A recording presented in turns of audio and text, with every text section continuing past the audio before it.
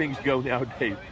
Okay, folks, we are now right outside of the main Topeka post office. I don't think it's open. It's still the beautiful post office, so at 5th and Kansas Avenue.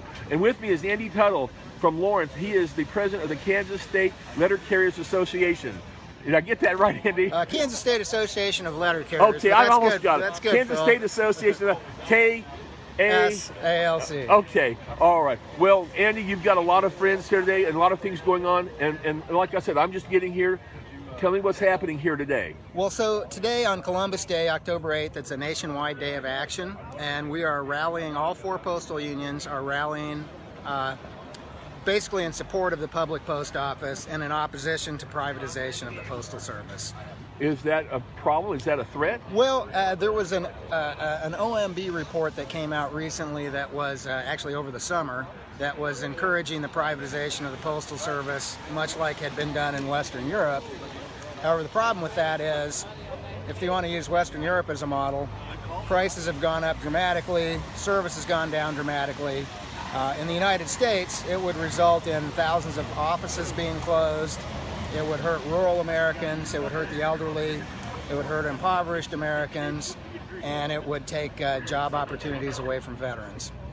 So, and let me ask you this, Andy: Are you concerned right now that that's going that direction, or you just want to make your statement today? Let's just nip it in the bud, so to speak. Well, that's part of the deal. There is currently a resolution in front of both the House and Senate, and you know, obviously it's not a law, it's not binding, but what it is a sense of the House resolution that will basically where members of Congress are standing against a privatized postal service. In the House, we have 219 co-sponsors, so we have hit a majority. In the Senate, we have 41 co-sponsors. In Kansas, Senator Moran has been a co-sponsor, and Representatives Marshall and Yoder have signed on opposing privatization. What about the other representatives then? We haven't so far gotten their support, but we're hopeful. So, okay. At this point, then, do you feel like they're in favor of privatization, or they just haven't? They just haven't done either way? I think there are, and even Roberts has a statement out in opposition to a privatized postal service. He hasn't signed on though. Why is this important? Again, and I'm thinking before I even came over here, the one question I did have for you: what does this mean for local people? You know, people like myself who have a mailbox out in front of their house. Well, that mailbox might be down on the corner or the next corner. And you might be checking your mail at 7 o'clock at night in the dark, and your elderly neighbor who's going to get their medication might be checking the mail in the dark at night in the snow, as opposed to just opening their door or pulling it out of their mail slot. So that would be one of the service reductions, would be centralized delivery.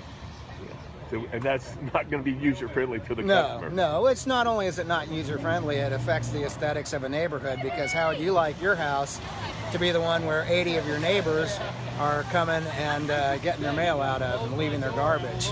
Well, and not only that, think of the fact that a lot of neighborhoods, mine included, but there's lots in Topeka don't even have sidewalks, so you're out walking along the street, kind of taking your life into your own hands in a way. Absolutely. So there, you know, and theft becomes a bigger issue with community group delivery like that.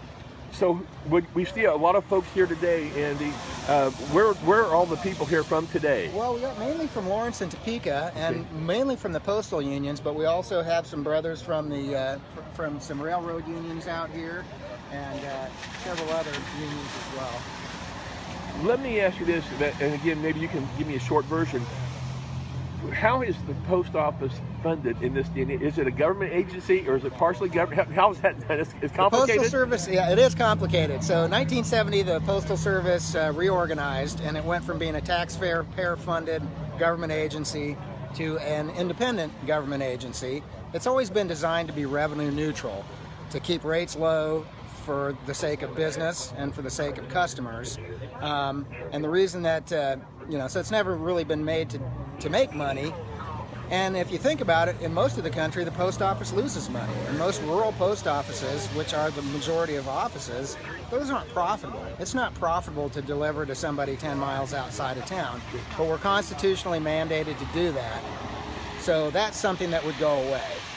If it becomes all about profit, your service gets reduced, the number of outlets is reduced, the scope of the post office is reduced, and that doesn't even get into employee benefits and pay and other people. I mean, there are 7.5 million people who are employed in the mailing industry in some way. It's a $1.4 trillion a year business. So that goes beyond just the 600,000 people that work at the Postal Service. Are those people you just mentioned, those are employees of the U.S. Postal Service pretty much, though? Well, no, about 600,000 are actually employees of the Postal Service. The rest working somehow in the mailing industry, whether they're in paper production, envelope production, printing, transportation.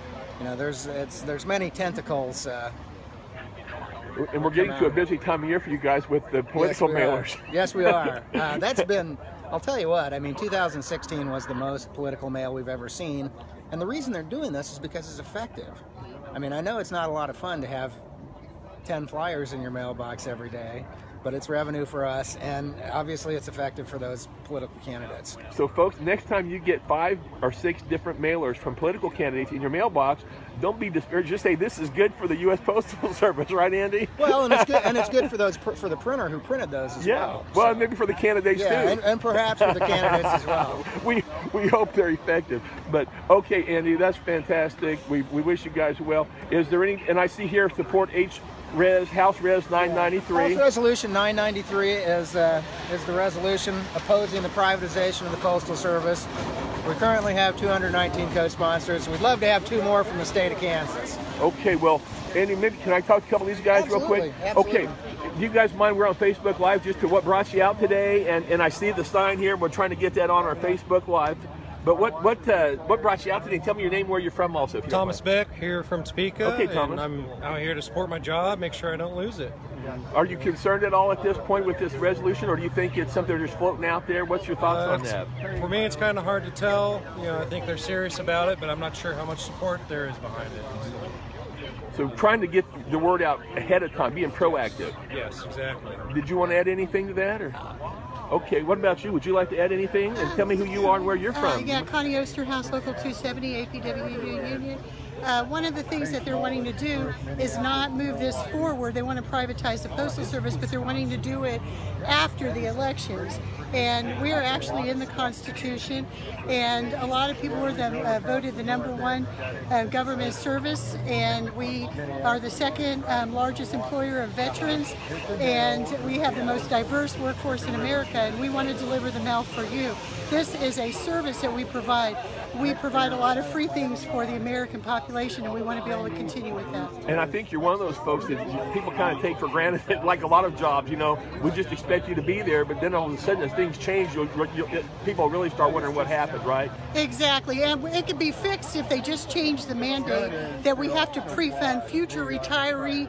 No one else has to fund this for health care benefits, and if they do away with that mandate, we will be solvent and we will continue to thrive as we have in the past. So they need to fix it in Congress for us to be able to continue to be viable. Maybe one last question, and then we'll sign up. My battery's getting low on this phone. I can come back in a minute. But do you feel like this is important to the public? And if so, can they let their representatives know? Would you like to have them? Absolutely, because if they were to privatize the Postal Service, people in small town America would take the hit. They would be paying significantly more money for their services. The elderly may not be getting their medicine on time, and if they chunk it out, it will be the poor and small town America that will take the biggest hit for this. Okay, well, thank you guys. Everybody, thank you very much. You're welcome. It was nice to meet you. Nice to meet thank you you as well, guys. sir. Yeah, and it's nice that the rain has stopped now for a few minutes, right? Yeah. Andy's maybe over talking to somebody else, but we thank you and wish you well. How long are y'all going to be out here today? If anybody wants to come by and say hi. Okay, so if anybody wants to come by from the public, you'd be glad to talk to them, right? Absolutely. And today, and the other important thing is, just so people know, being that it's Columbus Day, no mail today, right? That's right. That's correct. So don't go out looking for your mail, folks. It's not going to be there today. That's why we're here today. It's a holiday. Exactly. All right. Thank you. Thank you, guys. Thank you. Yes, sir.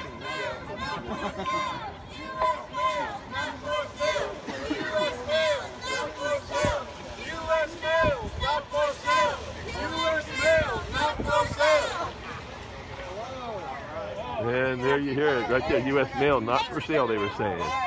So more folks are turning out here.